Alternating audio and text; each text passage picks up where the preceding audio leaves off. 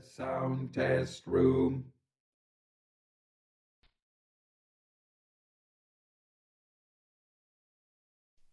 Hello everybody, welcome to the sound test room. Okay, so not long ago I did a modular synth roundup for iPad, so modular synths that are available for your iPad. And they covered modal pros, was modular or just modular, and analog kit. And then a couple of people said, yeah, you forgot Jasuto. This is true, I did. And a couple of the others. So these are kind of the semi-modular. Okay, although Jasuto does fit into the category of modular. It even says modular synth. So first of all, we're going to just have a quick listen to a preset. And so you will bring it up here, and you'll be able to see. So you have these things here, so you can have advanced complex effects instruments. Let's pick sequences, and we'll pick this one here, and then you just open, and it will start off. Now, you can set up Jasuto to do anything you want, and you can affect everything as well. So it is a true modular synth in the fact that you just set up modules like this. Okay, so we can open another one here. Let's try another one. Open that, and of course it has a load of presets, so you could sort of dig in and start playing around with them.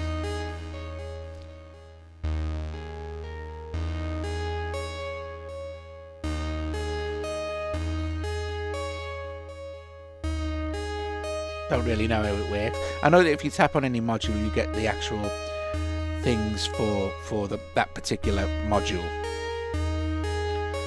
So Jasuto, there it is. Next, we're going to have a look at IVCS3, and this is a patch I made.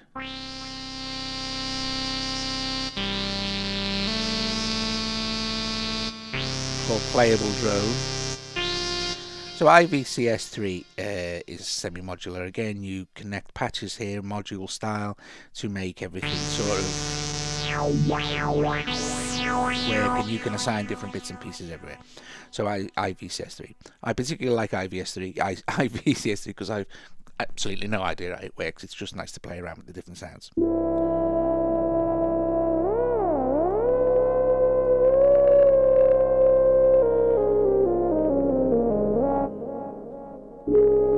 So yeah, so there's IVCS3. Next, we're going to have a look at Virsyn Tera Synth. Now, this is again kind of a semi-modular. You add your modules here. So if you, for instance, were to start with, if you go to others here, you can hit initialize, and it will be just a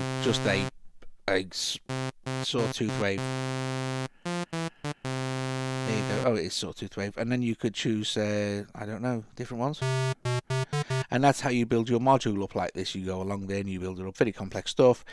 The good thing is, of course, is that it has a big load of presets already thrown in for you of all sorts of different things, and they're all very, very good, of course, because Virsyn are great. Okay. So next along, we're going to take a look at Caustic. Now, Caustic is your kind of, although it's audio bus compatible, it is a total sort of synth in one type thing. And this is a module that I'm working on, which is kind of like an epic massive synth.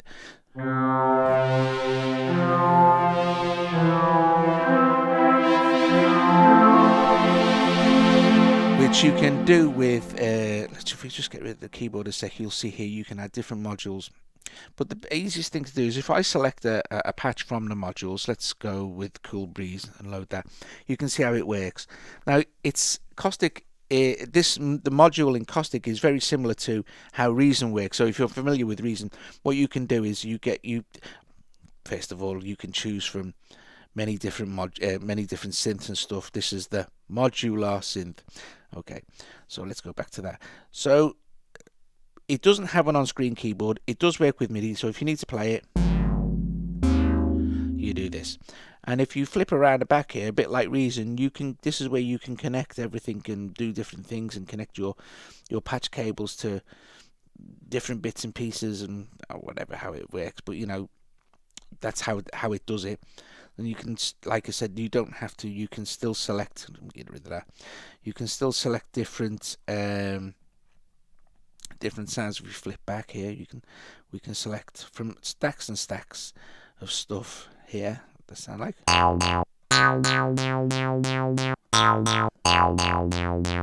So there's modular synth. The modular, the actual unit that sits inside Caustic is a true modular synth in that respect. Okay. So next along would be SynthQ. Okay. Load. Very nice. The queuing synthesizer. So again, this is kind of semi-modular. You can add modules and things. And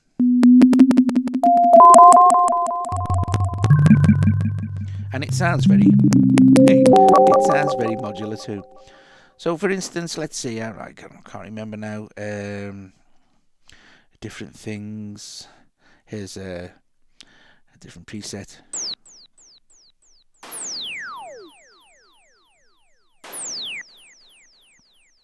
Sorry, I'm trying to edit.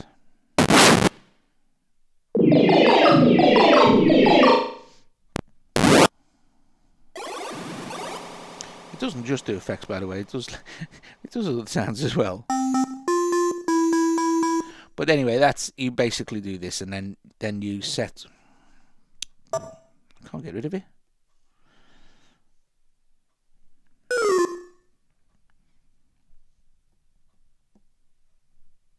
How do we get rid of that? Pick a lead. Thanks. I will. Go back to presets. Ah, there you go, tap screen. Knob.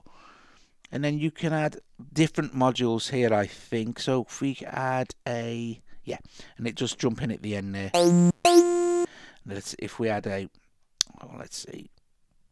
Oh, I don't know, can't see a thing. You can add different modules as you go.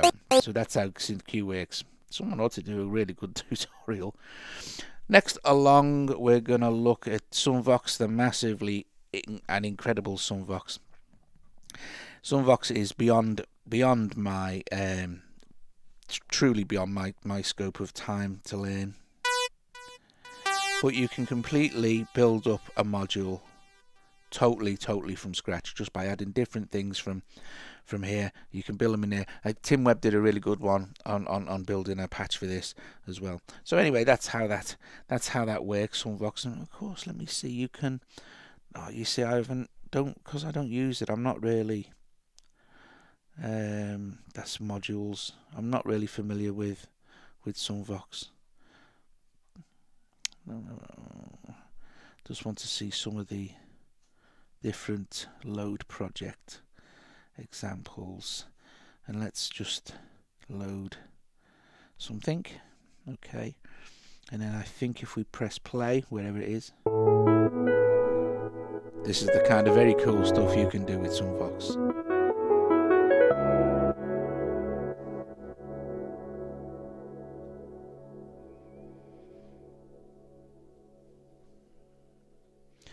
And we could let's have another look at another one. Load.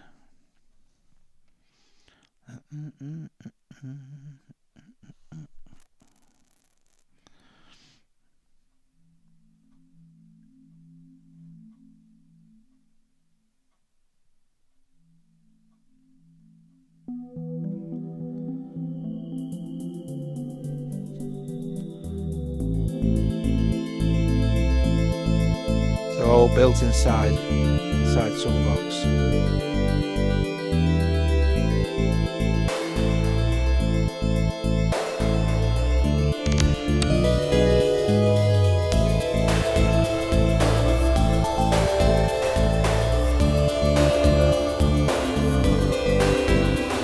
So there's SunVox, and we'll move along to Thor. Okay, Thor again is kind of semi-modular. You should watch some of Jacob's videos for this. I'll go to this, and your modules are kind of here. This is your type, so you can change your modules out. You can drop things in for your oscillator. You can basically change everything the way it works.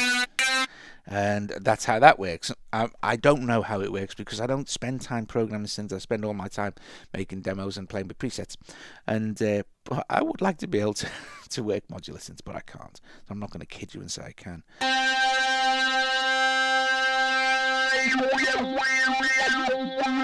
But yeah, you can select there. I mean, of course, it comes with like a zillion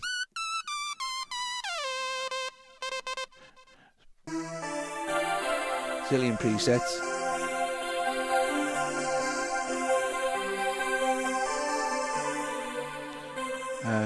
That you can then change. You know, see, there's nothing there, so you could add a module there. I don't know, and it's weird. I don't know how they connect together, but oh, like maybe like that. I don't know. I don't care. Anyway, so that's Thor. It is kind of a semi-modular. And I think the last one is the IMS-20. Oh, this is a preset I was playing with yesterday by just moving all these cables around. So you can see that, let me just make that stop. If I choose another sound instead. Okay. So by changing the different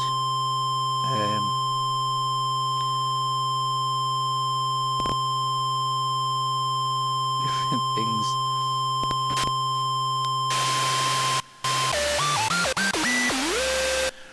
you can do it modular style like that. IMS-20 is very cool, of course, and much loved. And you can play it with pads and stuff. I mean, I'm explaining this, but you already know. You're probably familiar with the Korg IMS-20. But you have things like the sequencer as well. And I think you can actually... oh, let's see, what's this? IMS-20. Yeah, you can look at certain parts of the controller as well by zooming in, so it's not too difficult on the eyes. You can go over there to the patch panel and then back to control panel, so you can actually see what you're doing, and it does react exactly like an MS-20 did. Okay guys, so anyway, basically, so this isn't really a demo of any of those. It's just a roundup of the kind of semi-modular synths you can get. Most of them you're going to be familiar with anyway, and yeah, Jasuto I would say is definitely a true modular, and the others are kind of semi-modular in the fact that, you know, they do other things. Or maybe SunVox is pretty modular. It's built up of modules. So anyway, I hope you enjoyed this, guys. If you have liked the video, subscribe to the channel. Visit us at thesoundtesterroom.com, where me, Colin and Jacob will try and help you out with anything we can. And yeah, I will see you guys later.